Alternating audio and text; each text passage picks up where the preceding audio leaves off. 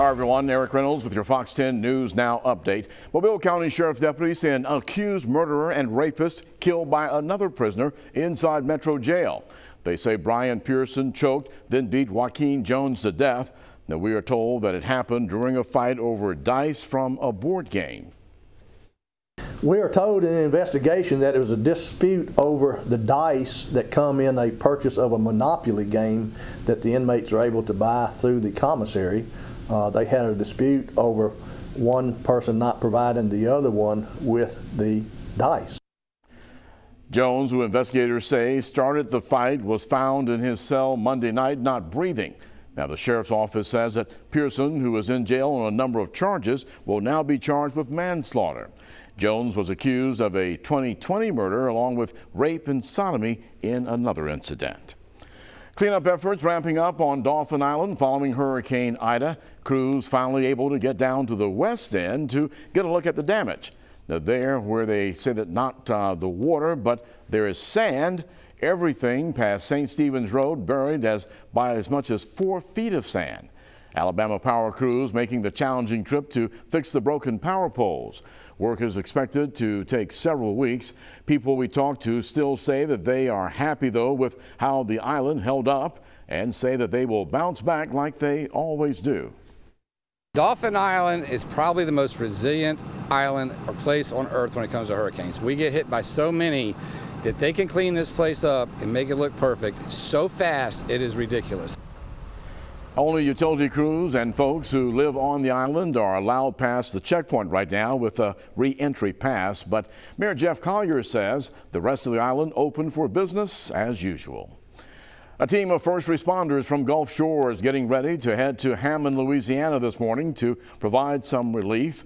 The 10 volunteers know all too well what their counterparts in Hammond are going through after enduring Hurricane Sally here just a year ago and other storms, of course, throughout the year.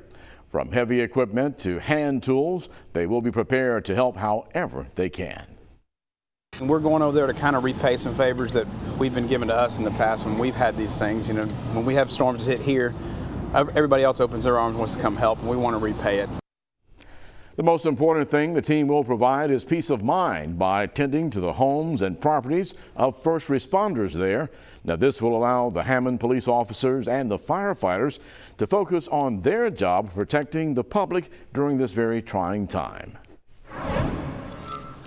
I'm meteorologist Michael White with your Fox 10 Storm Tracker report. A little offshore rain bright and early this morning. A few spots actually did pick up some rain last night, but most spots on shore are currently rain free, which means that we're not really going to have any major issues for those of you that are going to be commuting to work and getting the kids to school, except for the fact that it is a bit muggy this morning. As far as the bigger picture, things out there are looking pretty quiet. A few scattered clouds are going to be around. The remnants of Ida moving off into parts of West Virginia today and then eventually off the northeast coast by the end of the week. And down here things are relatively calm, but now we're going to be back in a traditional summer pattern where we are expecting to see scattered storms flaring up randomly at times with heavy rain and lightning as the primary threats. As far as the weather headlines go for this morning, it's a humid start.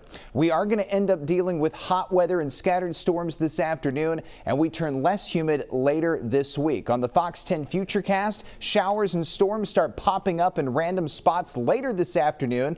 Heavy rain and lightning will be the main threats, and then after 6 o'clock, we'll start to see those showers and storms begin to fade away. Here's how the next 7 days stack up, and you can see we're only going to deal with slim opportunities for rain starting tomorrow through the Labor Day weekend. Highs will be up to about 90, but notice upper 60s back starting Friday morning. We'll have weather updates throughout the day right here on Fox 10 News Now.